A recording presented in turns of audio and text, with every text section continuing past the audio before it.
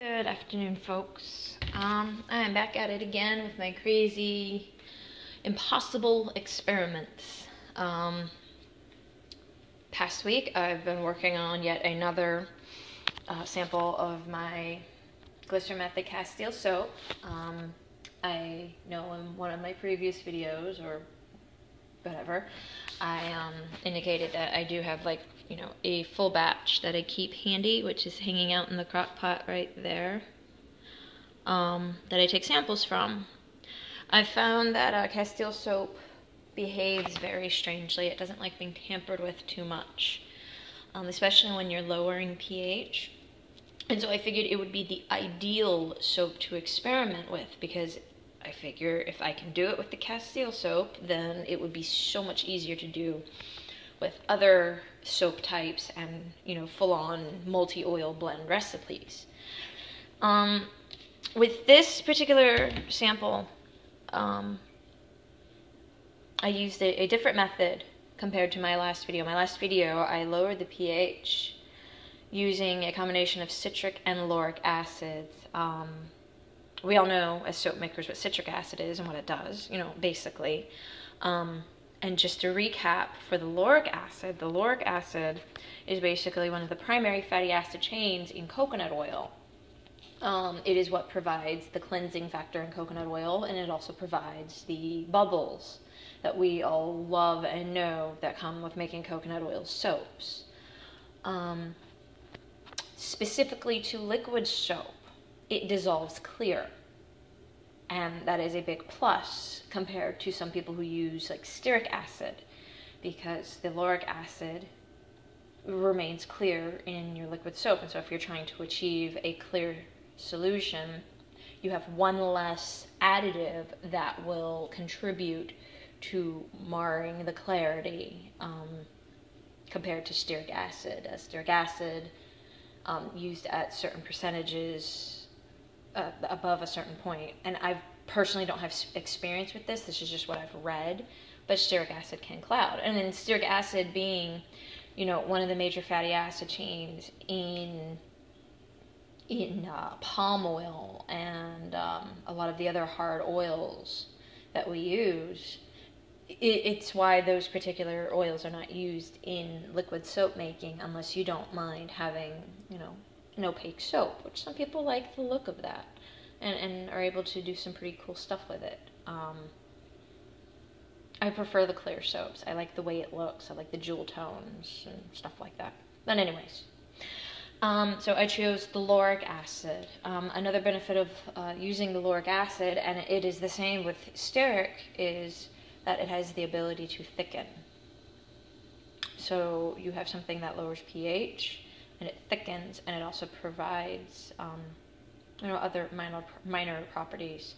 I've found that the whole cleansing and bubbling factor with the lauric acid is not as great as it would be, just in coconut oil for making soap. Like using the fatty acid by itself, it does not provide that cleansing and bubbling factor. So if you were to choose to use it in your liquid soap, but you don't want to have the,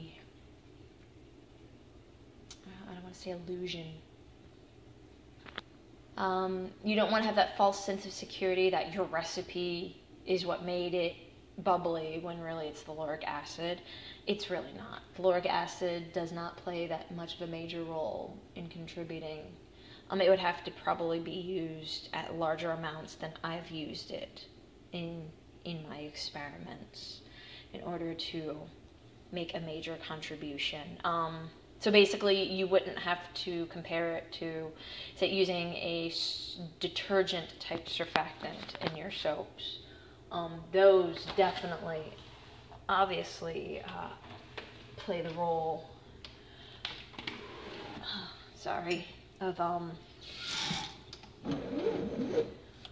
of marring your bubbling and everything.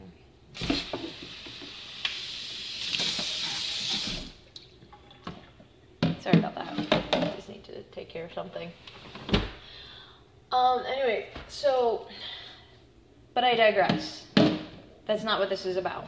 I just wanted to recap the lauric acid and what it is and what it can do. Another nifty factor of the lauric acid. Yep, I'm going off track again. In liquid soap, it also lightens the color of your soap. You'll go from that dark tan or amber coloring that a lot of liquid soaps will have to a much lighter color. It may not be that way for all recipes, I don't know. I did see it very notably in the Castile soap, so I can affirm that it lightens the color.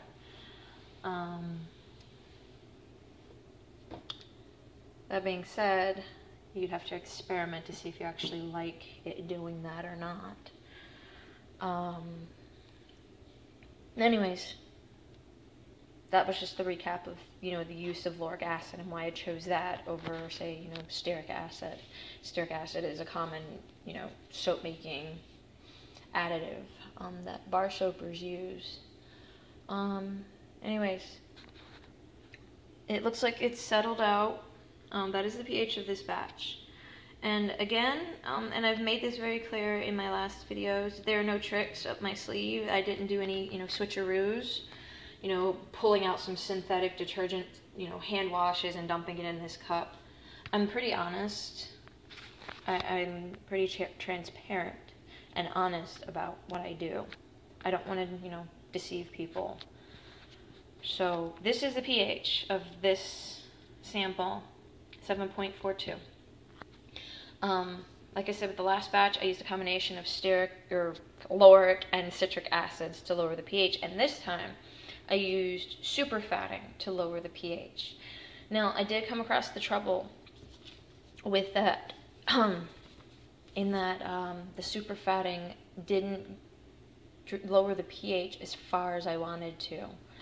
I ran across issues like a bit of a false sense of security or false readings because I was using the microwave to homogenize my mixtures. And when I turned around and I poured everything into a pot and did stovetop to get better, more homogeneous blends, just everything mixed in very well, the difference between the two readings was very significant. At one point I thought I did get a good pH of about 7.56. And then when I heated things on the stovetop, and I thought it was finished, and then I went to go take a final pH reading, it had jumped up to like 7.6, or not 7. It's like an 8.6, 8.64, or something like that. I can't remember off the top of my head. My notes are on my device. I keep electronic notes. So I stopped using the microwave for this and started heating everything on the stovetop. I pretty much just wanted to lower the amount of dishes and stuff I was using because this cup is microwave proof or microwave safe. So, but you live and you learn. When I did get to that 8.5-ish range, I noticed I started plateauing. Even though I was adding more superfat, the superfat being olive oil pomace, since this is a Castile soap, the more superfat I added at that point, it would not budge. And so rather than continuously adding more oil, which would make the soap oily and possibly very unpleasant, I switched over to use the lauric acid, and at that point I only used a very small amount, like less than a half ounce, 0.4 ounces to be exact. I don't like this method of lowering the pH, and I'm going to tell you why. It's the amount of superfat I had to do. Based on my total calculations, I had to do a 45.51% superfat. Now, with liquid soap, when you're superfatting, I hope everybody understands that when you try to superfat liquid soap, you have to use a solubilizer or an emulsifier, something to bind the oils into the mixture with the water, because oil and water do not mix, and the oil will float out. above certain percentages. Common knowledge is that above 3%, your fats start separating out. That being said, when using certain solubilizers, it's recommended to do an equal 1-to-1 ratio of your oil to solubilizer. And if you didn't quite catch what I mean here, it means that for the 45.51% superfat, I had to use 45.51% to my recipe of solubilizer. So 45% of my recipe, of my total batch, is of any given sample would be solubilizer. And I'm not pleased with that at all. That's not what I want at all. And especially considering the solubilizer that I'm using polysorbate 80. And before anybody gets their panties in a bunch and goes, oh my God, why are you using such a nasty synthetic and such a nice natural product? I don't care. I'm just going to say that right now. I don't care. It's about cost efficiency, not a special name like, natural and organic or whatever. Polysorbate 80 is cheap. It's easy to attain. I can buy a 1-pound bottle of polysorbate 80 for $5. That right there is the big, the big catch-all. It's money. Especially when you're experimenting, you don't want to waste good materials on something that could go bad, that has a possibility of going bad. And I know a lot of soap makers would agree. Why would you waste good, expensive materials when you're playing around in your kitchen with certain batches of soap?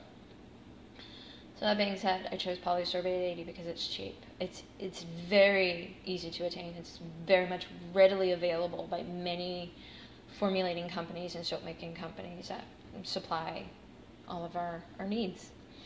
There are naturally derived and eco-cert solubilizers on the market, but there aren't that many that are available to us. That's the problem. And with that, they're expensive because there is less of a market for them. They cost more. I'm not going to spend $20 on a little 8-ounce bottle of a solubilizer just to have it washed down the drain. That being said, polysorbate 80 basically fit my purposes. But again, the downside is I have to use an equal amount of polysorbate to my superfat, which is 45%. So if my 45% of an 8-ounce,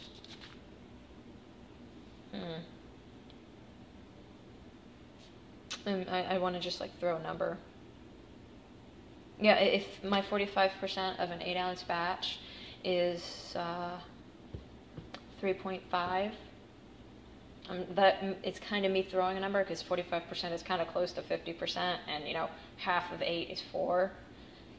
That's where I'm going on. I don't have my actual numbers here. Well, I do, but they're y'all aren't gonna understand it, but I do. Basically, for the 7.8 ounce, there we go. For the 7.8 ounce batch that I had left, paid this no mind. I had to use that to convert to get this number, and then added on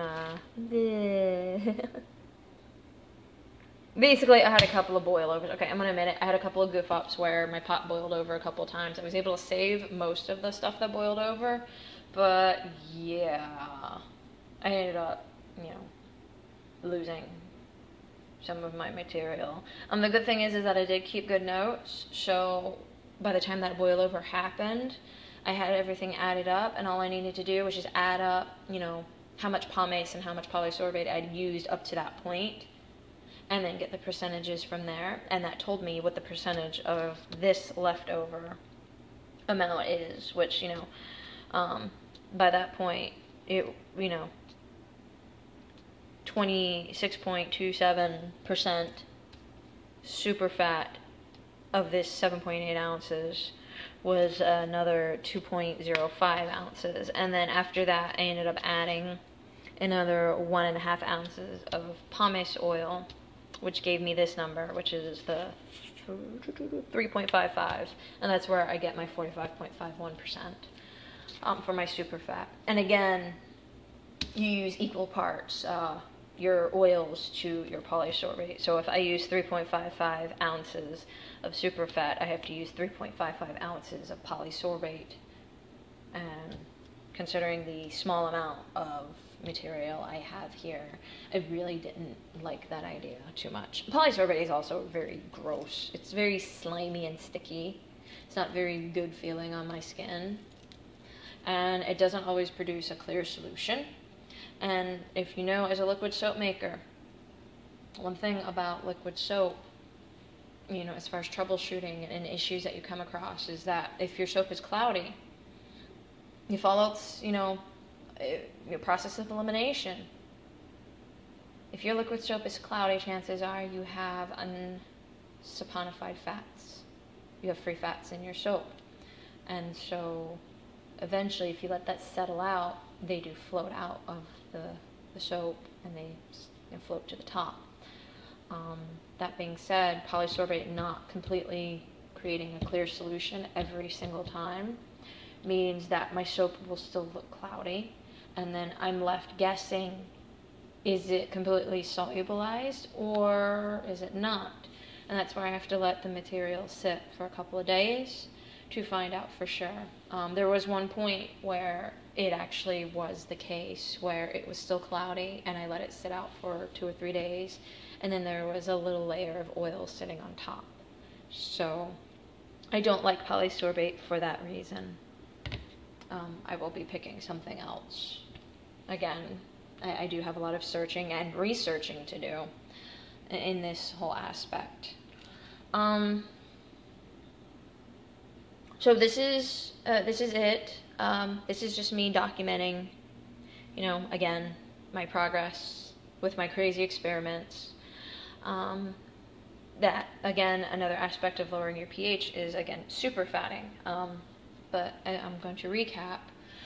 The super fatting for this particular soap required 45.51% of a super fat. In conjunction with that super fat, I had to use equal parts of a solubilizer, which was polysorbate 80, which means that I would need 45.51% of my recipe to be polysorbate, my final recipe to be polysorbate 80, and that I'm not comfortable with. Then, and even still, and I still had to use a little bit of lauric acid to bring down the pH anyway, because I plateaued at a certain pH with the fatty acids by themselves. I don't know why. I'm still doing research. My assumption is that they are weak acids, and therefore they don't exchange their protons very easily in order to lower the pH. I could be wrong on that assumption. I have picked up Kevin Dunn's scientific soap making book, and I'm trying to read it, and I'm trying to digest the information. It's very difficult to do, especially when he, you know, starts out straight into chemical equations, which is math for science. Anyways, I think that's it. If you want to try in this method, I mean, you know, be my guest, and maybe you can find something else. Maybe a different recipe doesn't require, you know, a 45%, almost a 50% super fat. Maybe a recipe you use doesn't need a 50% super fat. Maybe it only need 20%. Some fatty acid chains are stronger than others as far as adjusting pH, and some aren't. It's dependent, again. That's the beauty of soap making, is anything goes, and it just takes a lot of research and reading and an understanding of what's going on. So here's another one of those I did it. I'm being silly. That's a 7.42 with the use of a 45.51% superfat and like 0.4 ounces of lauric acid paired with that. I don't know the percentage for the lauric acid. I didn't bother accounting for it as far as percentage-wise. But again, having to use a 46% superfat is more than enough for me to say I don't like this method of lowering the pH. If you want, well, I guess I'll go ahead and do the hand washing test. Because, well, I guess that's kind of required. Maybe. There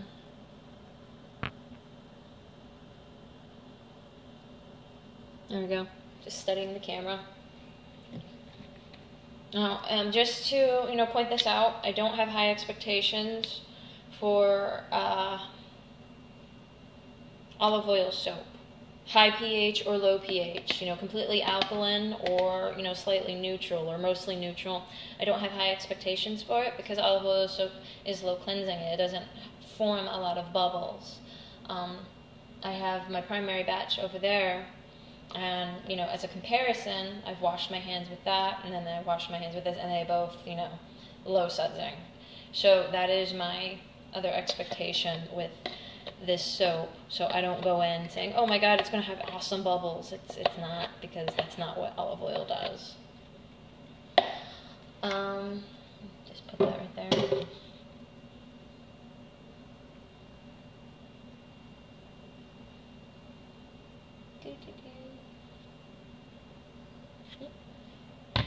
Here we go.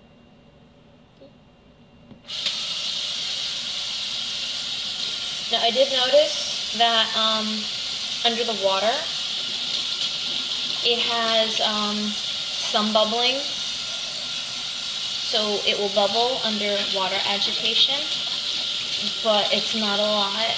It's literally here and gone.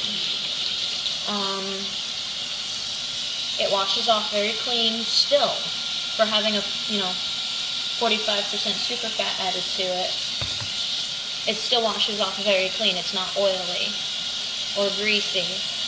Even the polysorbate being the way it is, which is pretty sticky and gross, that doesn't affect the feel of the soap too much. Yeah, it still feels slick right now.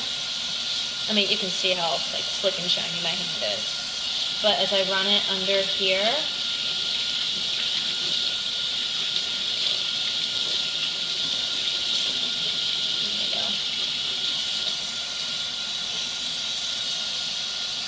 there's no sliminess. It does not strip my skin the way a higher pH soap normally does. It's very soft. It doesn't feel tight, and that's what I love about doing this, is that the end result is worth it to me. It feels better to my skin. And why the hell not? I'll pour a little bit into the sink, and you can see what I mean about, the water agitation portion. There we go.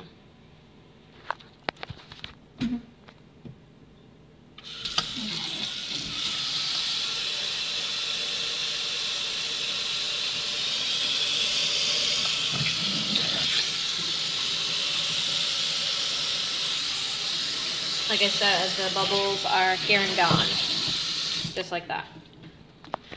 But again, the feel of this is really nice on my skin. I don't like the Castile soap like this in my hair. I found that, with the soap close to my scalp, it doesn't clean very well. Duh, it's low cleansing. So my scalp is left feeling very greasy and slick. And I'm so sorry about the dishes. Oh God. Bad me. Sorry. But anyways, it didn't feel good in my hair. The rest of my hair like, you know, away from the scalp, it felt just fine. It didn't feel heavy. It wasn't very greasy or oily, but just right close to my scalp, it didn't feel good. And my scalp needs that cleansing. So this is not something I recommend for somebody who has oily hair. I do use this on my son, and I wish he were awake right now. Well, actually, I don't. I'm enjoying the quiet, but he's napping. I do use this on my son, and he has some extremely long blonde hair. And I say this a lot in a couple of the groups I've joined on Facebook. Long blonde hair. It's down to his bum almost. And I use this on him. And his hair is easier to brush. It is manageable. The tangles come out a lot easier in his hair. Which is great for him because for the most part, brushing his hair has always been very difficult as far as, you know, him being comfortable and it not hurting him. It leaves his hair very soft and silky and just baby fine. It's baby hair. So you need to treat that gently. And I would definitely recommend that this type of soap, the, you know, altered, doctored, whatever you want to call it, the low pH pumice Castile soap, I definitely recommend for babies. Or people who have baby fine hair and a dry scalp or something like that. With any shampoo or anything you use in your hair or on your skin, it really is a trial and error finding out what works for you anyhow. So this doesn't work for me, but it works for my son. It might work for another adult or whoever has different needs. For me, no. I need something that's a little bit more cleansing for my scalp. But anyways, that's it. I'm going to scent and bottle this. You see how clear that is too. That's really cool. Something else I forgot to mention, and this is what I don't like about, another reason why I didn't like the polysorbate. Because, you know, during the process of, you know, warming things up and heating everything, there was water loss. And so what I did is, you know, I created a very, very concentrated sugar solution with, you know, boiled water and adding sugar to it until it could no longer dissolve any more sugar. And then I add that to soap just to bring it back up to its original weight. I do believe that the sugar is playing a role in this soap being this clear.